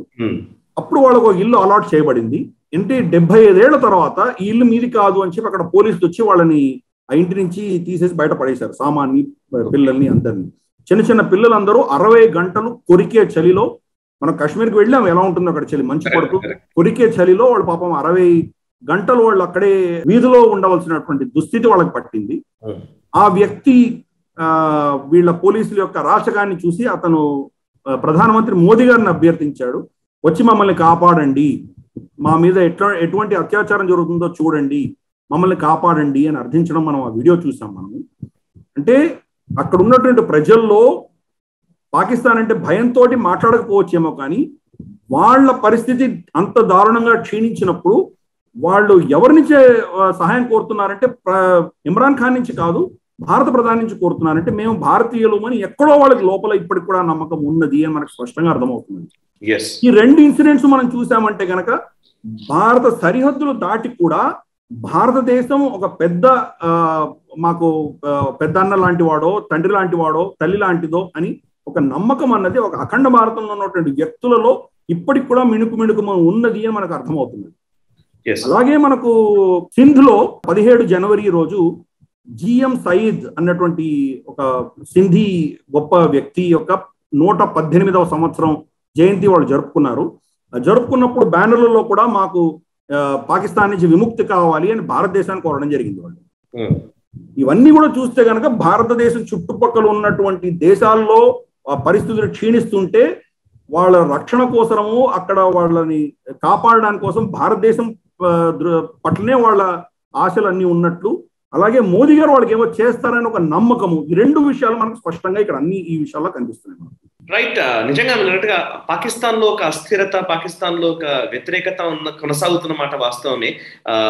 పాకిస్తాన్ పట్ల నమ్మకం కోల్పోతున్న పరిస్థితి ఆ ప్రభుత్వం పట్ల. అండ్ ఇంకొక వైపు బలూచిస్తాన్కే పరిమితం అవుతుంది అనుకున్న ఒక ఆందోళనకారుల ఉద్యమము లేదా వాళ్ళ చర్యలు, యాక్షన్స్ ఇప్పుడు ఈవెన్ లాహోర్ కు కూడా విస్తరించడం కనబడుతుంది. మొన్ననే ఒక మోటార్ బైక్ బ్లాస్ట్ జరిగిన పరిస్థితి, దాన్ని బిఎన్ఏ క్లెయిమ్ చేసుకుంటుంది బలూచ్ నేషనల్ ఆర్మీ. సో ఇంకొక వైపు ఇస్లామాబాద్ లో కూడా ఒక పోలీస్ స్టేషన్ పైన దాడి జరిగిన సంఘటన మనకు తెలుసు, టీటీపీ దాన్ని క్లెయిమ్ చేస్తోంది. సో పాకిస్తాన్ లో టెర్రర్ దాడులు అనేది కామనే. పాకిస్తాన్ లో ఈ ఉగ్రమూకలు భస్మాసుర హస్తంగా మారడం అప్పుడప్పుడు జరుగుతూనే ఉంటాయి. మీరు ఎప్పుడు పదం ఉపయోగిస్తారు, స్పిల్ ఓవర్ అంటూ ఉంటారు. బేసికలీ వాళ్ళు బయట దేశాలపై చేసేది వాళ్ళ లోపల కూడా స్పిల్ ఓవర్ అవుతుంది అనిపిస్తుంది. బేసికలీ ఈ అటాక్స్ ని మీరు ఎట్లా చూస్తారు? ఇస్లామాబాద్ లో ఒక అటాక్, లాహోర్ లో ఒక అటాక్ జరిగింది. ఈ బలూచిస్తాన్ ఎవరైతే ఫ్రీడమ్ ఫైటర్స్ అందాం, మనమైతే ఫ్రీడమ్ ఫైటర్స్ అని పిలుద్దాం, కరెక్ట్, వాళ్ళ ట్రైన్ ఒకటి బొలాన్ అన్న ఒక ఊర్లో బలూచిస్తాన్ లో వెళ్తుంటే దాని మీద దాడి చేశారు. డీరైల్ అయిందనే మనకు ఇది వచ్చింది, రిపోర్ట్స్ వచ్చాయి. కానీ దాంట్లో కనీసం అంటే ఒక 5-6 మంది పాకిస్తానీ సైనికులు చనిపోయారు అని మనకు వేరే కొన్ని విశ్వసనీయ వర్గాల నుంచి మనకు తెలిసింది. అడప అక్కడ కీచ్ లోను, తర్వాత క్వెట్టాలోను, గ్వాదర్లోను అక్కడ ఎప్పుడూ అటాక్స్ జరుగుతాయి. అక్కడ వాళ్ళ సైనికుల మీద దాడులు చేయడము, సైనికులు చనిపోవడము, ఇది తరచూ మనం వింటుంటాం. అలాగే మనకు ఖైబర్ పఖ్తూన్ఖ్వాలో కూడా మనకు జరగడము, ఇవన్నీ చూసాం మనం. కానీ పంజాబ్ లో వచ్చి అటాక్ చేయడం అనేది చాలా రేర్ గా జరుగుతాయి. జరగలేదని అన్నాను, గతంలో కూడా జరిగాయి. కానీ పంజాబ్ లో వచ్చి ఏమైనా కనుక ఒక అటాక్ చేశారంటే ముందర మొత్తం ఎస్టాబ్లిష్మెంట్ లేచి కూర్చుంటుంది. ఎందుకంటే పాకిస్తాన్ అన్నది ఒక పాకిస్తానీ పంజాబ్ తప్ప ఇంకేమీ లేదు. మిగతా అందరూ వాళ్ళకి బానిసలే. అటువంటిది వాళ్ళ ఊర్లోనే వచ్చి అటాక్స్ జరిగితే కనుక వాళ్ళు ఊరుకోరు. సో ఇది అక్కడ జరుగుతున్నది. అంటే బలూచిస్తాన్ లో మీరు ఎంతమంది చంపినా పంజాబ్ లో వాళ్ళు ఏం పట్టించుకోరు. అదే ఇస్లామాబాద్ లో వచ్చి కొడితే కనుక వాళ్ళు లేచి కూర్చుంటారు. అదే లాహోర్ లో కొడితే వాళ్ళు లేచి కూర్చుంటారు. ఇది వాళ్ళు చేసినటువంటి చర్యలు అనమాట. ఇస్లామాబాద్ లో జరిగిన ఘటనలో ఒక పోలీస్ స్టేషన్ మీద అటాక్ జరిగి ఒక కానిస్టేబుల్ మీద కాల్పులు జరిగి ఆయన చనిపోవడం జరిగింది. సో దానికి సంబంధించి టీటీపీ, తెహరికే తాలిబాన్ పాకిస్తాన్ మేమే చేశామని వాళ్ళు ప్రకటించడం జరిగింది. కాల్పులలో 2 చనిపోయారు. 2 వ్యక్తులు, చనిపోయిన వ్యక్తులు 2 మా వాళ్ళని, వాళ్ళ పేర్లు కూడా వాళ్ళు అనౌన్స్ చేశారు. టీటీపీ వాళ్ళు అనౌన్స్ చేశారు ఎవరు ఈ దాడి చేశారు. అది జరిగిన కొన్ని రోజుల్లోనే లాహోర్ లో పేలుడు జరిగింది. లాహోర్ లో ఒక స్కూటర్ లో బాంబు పెట్టి, మోటార్ బైక్ లో బాంబు పెట్టి, అనార్కలి బజార్ అని ఉంది, అక్కడ అనార్కలి బజార్ లో పేలుడు జరిగింది. 3 మంది చనిపోయారు, ఒక 10-15 మంది దాకా గాయపడ్డారు. దాంట్లో ఒక 5-6 మంది చాలా విషమంగా ఉంది వాళ్ళ పరిస్థితి అని మనం వింటున్నాం. మనము వీళ్ళకు సంబంధించి కూడా టీటీపీ చేసి ఉంటుంది అని ఫస్ట్ వాళ్ళ ఇంటెలిజెన్స్ వర్గాలు చెప్పాయి.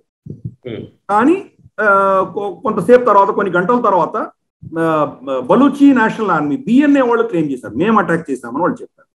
అంటే వీళ్ళు ఇంటెలిజెన్స్ ఎంత పటిష్టంగా ఉందో మనం అర్థం చేసుకోవచ్చు. వాళ్ళు టీటీపీ అనుకున్నారు, అక్కడ జరిగింది టీటీపీ, ఇక్కడ జరిగింది టీటీపీ అనుకున్నారు. బలూచి నేషనల్ ఆర్మీ వాళ్ళు వచ్చి అటాక్ చేస్తారని వీళ్ళు రేడార్లో వీళ్ళకు లేదు. ఇది అక్కడ జరుగుతున్నటువంటి పరిస్థితి.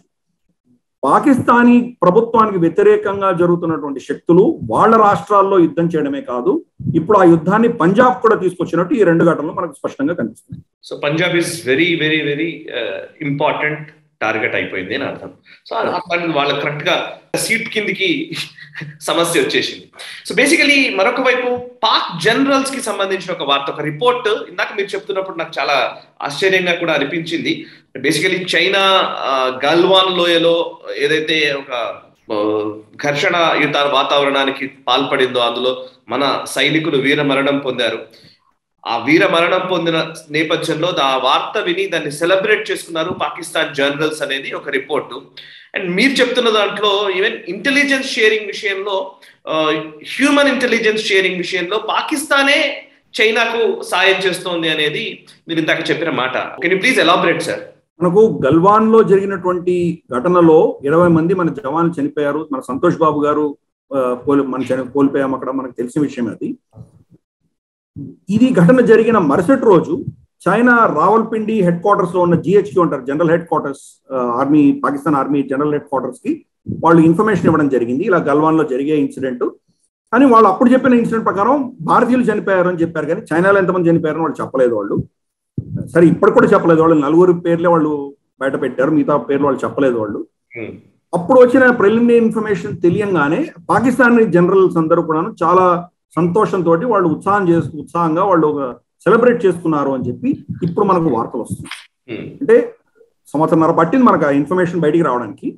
కానీ కొంతమంది దాని గురించి తెలిసినటువంటి వాళ్ళు మెల్లిగా ఇన్ఫర్మేషన్ లీక్ అయ్యి గత వారంలో మనకు ఆ ఇన్ఫర్మేషన్ వచ్చింది. ఎందుకు సెలబ్రేట్ చేసుకుంటున్నారు అంటే కనుక ఎక్కడ భారత సైన్యం వీక్ గా ఉందో, ఎక్కడ చైనా చొరబడి మన దగ్గర రావచ్చో అటువంటి విషయాలన్నీ కూడాను వాళ్ళ శాటిలైట్ ఇమేజరీ, వాళ్ళ ఇతరత్ర టెక్నాలజీ పరంగా వాళ్ళు చేస్తున్నటువంటి డ్రోన్స్, ఇతరత్ర ఏవేవి సెన్సర్స్ ఉన్నాయో ఆ ఇంటెలిజెన్స్ కాకుండా గ్రౌండ్ లెవెల్లో హ్యూమన్ ఇంటెలిజెన్స్ అన్నది పాకిస్తాన్ ఇచ్చింది చైనా. ఇన్ఫాక్ట్ మనం కొన్ని వారాల క్రితం గ్లోబల్ రౌండప్ లో పాకిస్తానీ ఆఫీసర్స్ ఎల్ఏసీకి ఆవల వైపు కూడా కనిపించినట్టు మనం చర్చించుకున్నాం. ఈ ఘటనలో వాళ్ళ విజయంగా వాళ్ళు దాన్ని సెలబ్రేట్ చేసుకున్నారు పాకిస్తానీ జనరల్స్. అంటే భారత సైనికులు చనిపోవడం అన్నది వాళ్ళకి చాలా ఆహ్లాదకరమైన, చాలా సంతోషకరమైన విషయం. ఇప్పుడు మనకు స్పష్టంగా ఏం తెలుస్తోందంటే చైనా పాకిస్తాన్ రెండు కోఆపరేట్ చేసుకుంటున్నాయి, కోఆర్డినేట్ చేసుకుంటున్నాయి. అంతేకాదు మన దేశంలో వాళ్ళ అసెట్స్ ఉన్నారు అని మనం అర్థం చేసుకుంటాం. ఈవెన్ లద్దాఖ్ లో కూడా అంతటి ఫార్వర్డ్ ఏరియాస్ లో కూడా జరుగుతున్న విషయాలని వాళ్ళకి ఇంటెలిజెన్స్, వాళ్ళంతా పటిష్టంగా పాకిస్తాన్ ఇంటెలిజెన్స్ ఉన్నది అని మనం అర్థం చేసుకోవాలి. దానికి కౌంటర్ మెషర్స్ ఏం చేయాలి అని అఫ్ కోర్స్ భారత ప్రభుత్వం చేస్తోంది. కానీ వాళ్ళ పెనిట్రేషన్ అంత డీప్ గా ఉన్నది. ఎవరు చేస్తున్నారో తెలియదు. బహుశా మనకు కార్గిల్లో వాళ్ళ వర్గానికి చెందిన వాళ్ళు చాలా మంది ఉన్నారు, వాళ్ళు చేస్తున్నారా, లేదా ఆర్మీలో పెనిట్రేట్ చేశారా, ఏం చేశారు, ఇవన్నీ ఇన్వెస్టిగేట్ చేయవలసిన విషయాలు. కానీ ఏదేమైనా కానీ గ్రౌండ్ లెవెల్ ఇన్ఫర్మేషన్ మాత్రం పాకిస్తానీ జనరల్స్ ఉన్నది, అది చైనాకు పాస్ ఆన్ చేశారు అన్న విషయం మాత్రం ఈ ఘటనతో స్పష్టంగా అర్థమవుతుంది. అండ్ ఇంకొక వైపు మీరు గత చాలా రోజుల నుంచి అంటున్నారు ఇమ్రాన్ ఖాన్ కి వ్యతిరేకత విపరీతంగా పెరుగుతోంది అని, డీప్ స్టేట్ ఇన్వాల్వ్ అవుతోంది, డీప్ స్టేట్ ఇమ్రాన్ ఖాన్ ని తీసేయాలనుకుంటోంది, ఇవన్నీ మనం మాట్లాడుతూనే ఉన్నాం చాలా రోజుల నుంచి. రీసెంట్ గా ఒక డిఫెన్స్ మినిస్టర్ మీటింగ్ నుంచి వెళ్లిపోయిన వార్త వినబడుతోంది. అండ్ ఒక పెషావర్ కి సంబంధించిన ఎంపీ కూడా పార్లమెంట్ లో ఆయన నిలదీసినట్టుగా కూడా వార్తలు. బేసికలీ సొంత పార్టీ నుంచి కూడా ఒక వ్యతిరేకత వ్యక్తమవుతున్న నేపథ్యం కనబడుతోంది అనేది వార్తాంశం. సో దీన్ని ఎట్లా అర్థం చేసుకోవాలి? ఇమ్రాన్ ఖాన్ పదవీచ్యుతుడు కావడం ఖాయం, కానీ ఎప్పుడు అనేదే ఇప్పుడు క్వశ్చన్ మార్క్ గా ఉంది అనుకోవచ్చా? కరెక్ట్. ఆ దిశగానే మనకు సూచనలన్నీ కనిపిస్తున్నాయి. అంటే ఎప్పుడైతే ఎస్టాబ్లిష్మెంట్ వాళ్ళ డీప్ స్టేట్ ప్రభుత్వాన్ని సమర్థిస్తోందో అప్పుడు ప్రభుత్వానికి వ్యతిరేకంగా మాట్లాడే శక్తులందరూ కూడా నోరు మూసుకుంటారు, వాళ్ళు ఏం మాట్లాడడానికి సాహసించారు వాళ్ళు. ఇప్పుడు వాళ్ళందరూ నోరు తెరిచి మాట్లాడుతున్నారు అంటే కనుక ఆబ్వియస్లీ ఆ డీప్ స్టేట్ కావచ్చు, ఈయన వెనకాల ఉన్నటువంటి శక్తులు ఏవైతే ఉన్నాయో అవి వాళ్ళ అభయాస్తం ఈయన నుంచి తీసేశారు అని మనకు స్పష్టంగా అర్థమవుతుంది. తన సొంత పార్టీకి చెందినటువంటి పాకిస్తాన్ తెహ్రీక్ ఇన్సాఫ్ పీటీఐకి చెందినటువంటి మినిస్టర్, డిఫెన్స్ మినిస్టర్ పర్వేజ్ ఖటక్ అన్నటువంటి వ్యక్తి ఒక క్యాబినెట్ మీటింగ్ లో మా ప్రాంతానికి సంబంధించి మీరు గ్యాస్ సరిగా ఇవ్వట్లేదు, మాకు ఇళ్లలో గ్యాస్ లేదు, మాకు ఎలక్ట్రిసిటీ లేదు, చాలా దీనమైన పరిస్థితిలో ఉన్నాము, మమ్మల్ని ఎందుకు మీరు విస్మరిస్తున్నారు అని చెప్పి సొంత పార్టీకి చెందినటువంటి డిఫెన్స్ మినిస్టర్ క్యాబినెట్ మీటింగ్ నుంచి లేచి వెళ్ళిపోయారు అన్నది వార్త మాత్రం ఆల్మోస్ట్ అందరు విశ్లేషకులు చెప్తున్నారు. సరే, పాకిస్తాన్ లో డిఫెన్స్ మినిస్టర్ ఏంటి అనేది ఒక పెద్ద హాస్యాస్పదమైన విషయం. డిఫెన్స్ కి సంబంధించి ప్రైమ్ మినిస్టర్ కే కంట్రోల్ లేదు. డిఫెన్స్ మినిస్టర్ ఏం చేస్తారో మనకు తెలియదు. బట్ ఎనీవే ఒక డిఫెన్స్ మినిస్టర్ అంటూ ఒక వ్యక్తి ఉన్నారు, ఆయన పేరు పర్వేజ్ ఖటక్ అని. సో అతను వెళ్ళిపోయిన తర్వాత చాలా గొడవ అయ్యి ప్రైమ్ మినిస్టర్ కి చాలా అవమానకరమైన విషయం కాబట్టి అంత సద్దుమణిగా అయిన తర్వాత ఆయనని రిపోర్టర్స్ ప్రశ్నిస్తే లేదు నేను సిగరెట్ తాగడానికి వెళ్ళాను అని చెప్పి ఒక చిన్న ఏదో చెప్పి తప్పించుకోవడం జరిగింది. కానీ ఆయన లేచి వెళ్ళిపోయినటువంటి విషయం మాత్రం ఇతరత్ర క్యాబినెట్ మినిస్టర్స్ అందరూ చెప్పడం ఇవన్నీ తెలిసిన విషయం. ఇంకొకటి నూర్ అలాం ఖాన్ అని చెప్పేసి ఈయన పెషావర్ నుంచి వచ్చినటువంటి ఎంఎన్ఏ అంటారు, మన ఎంపీ లాగా వాళ్ళు మెంబర్ ఆఫ్ నేషనల్ అసెంబ్లీ అంటారు. వాళ్ళు అసెంబ్లీ అని పిలుస్తారు, మనమేమో పార్లమెంట్ లోక్సభ అని పిలుస్తాం, వాళ్ళు నేషనల్ అసెంబ్లీ అంటారు. పెషావర్ నుంచి వచ్చాడు ఇతను వెనక బెంచి నుంచి అతను చాలా అలాగే పర్వేజ్ ఖటక్ లాగానే మన ప్రజలకంతా ఏం జరగట్లేదు, మమ్మల్ని విస్మరించారా, పెషావర్ పాకిస్తాన్ లో లేదా, ఇటువంటివన్నీ ఆయన ప్రశ్నించి ముందు బెంచుల్లో కూర్చున్న 3 వరుసల్లో ఉన్నటువంటి వ్యక్తులందరినీ ఈసీఎల్లో పెట్టాలి అని చెప్పి డిమాండ్ చేశాడు. ముందు బెంచీలు అంటే ఎవరు? ప్రైమ్ మినిస్టరు, డిఫెన్స్ మినిస్టరు, మినిస్టర్లు, వాళ్ళ సీనియర్ నేతలు, వాళ్ళ పార్టీకి చెందిన వాళ్ళు, అలాగే ఆపోజిషన్ పార్టీకి చెందిన వాళ్ళు, ఈ సీనియర్ అధికారులందరినీ కూడా తీసుకెళ్లి ఈసీఎల్ లో వేయాలి అని చెప్పాడు. ఈసీఎల్ అంటే ఎగ్జిట్ కంట్రోల్ లిస్ట్. ఇక్కడ నుంచి వెళ్ళిపోయేవారు అంటే పాకిస్తాన్ నుంచి బయటకు వెళ్లకుండా ఎగ్జిట్ కంట్రోల్ లిస్ట్ అని ఉంటుంది. అంటే వాళ్ళు ఎయిర్పోర్ట్ కి వెళ్తేనో లేదా బార్డర్ కి, ల్యాండ్ బార్డర్ కి వెళ్తేనో వాళ్ళని అనుమతించారు, వాళ్ళని పోనివ్వడానికి వాళ్ళకి పర్మిషన్ ఉండదు. ఎగ్జిట్ కంట్రోల్ లిస్ట్, దాంట్లో పెట్టండి వీళ్ళని అన్నాడు. ఇమ్రాన్ ఖాన్ పార్టీకి చెందినటువంటి వ్యక్తే ఈ రోజు మాట్లాడుతున్నారు. గతసారి మనం చర్చించుకున్నాము, వాళ్ళ హైకోర్టు అక్కడ ఇస్లామాబాద్ దగ్గర ఉన్నటువంటి నేవీ కాలనీని తీసేయమని చెప్పి ఆర్డర్ ఇవ్వడము, ఇలాగ చాలా జరుగుతున్నాయి. క్రమేపీ ఎస్టాబ్లిష్మెంట్ కి వ్యతిరేకంగా, ప్రభుత్వానికి వ్యతిరేకంగా మాట్లాడడం మొదలు పెట్టారు. అలాగే వాళ్ళ న్యూస్ స్టూడియోస్ లో ఇదివరకు ఎవరైనా కనుక ప్రభుత్వానికి వ్యతిరేకంగా మాట్లాడితే, మన హమీద్ మీర్ లాంటి వాళ్ళు మాట్లాడితే కనుక ఇమ్మీడియట్ గా వాళ్ళని కట్ ఆఫ్ చేయడము, పెంబ్రా నుంచి నోటీసులు రావడము, వాళ్ళకి అడ్వర్టైజ్మెంట్ కట్ ఆఫ్ అవ్వడము, వాళ్ళ ఫీడ్ కట్ అవ్వడం, ఇవన్నీ జరిగేవి. ఇప్పుడు అటువంటి జరగట్లేదు. ప్రభుత్వాన్ని తిడుతున్నా వాళ్ళని ఏమనట్లేదు. నవాజ్ షరీఫ్ ఇచ్చే స్టేట్మెంట్స్ ని వాళ్ళు టెలికాస్ట్ చేయకూడదు అని ఒక ఆర్డర్ ఉండేది.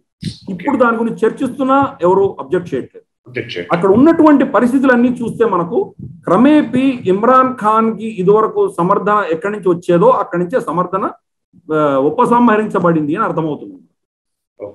ఎప్పుడైతే వాళ్ళ డీజీఐఎస్ఏ మారిపోయారో, ఇప్పుడు నదీం అంజుమ్ వచ్చారో, నదీం అంజుమ్ని తీసుకోవడానికి ఎంత సతాయించారో ఇమ్రాన్ ఖాన్ మనకు తెలిసిన విషయమే, బాగా దీర్ఘంగా చర్చించుకున్నాం మనము.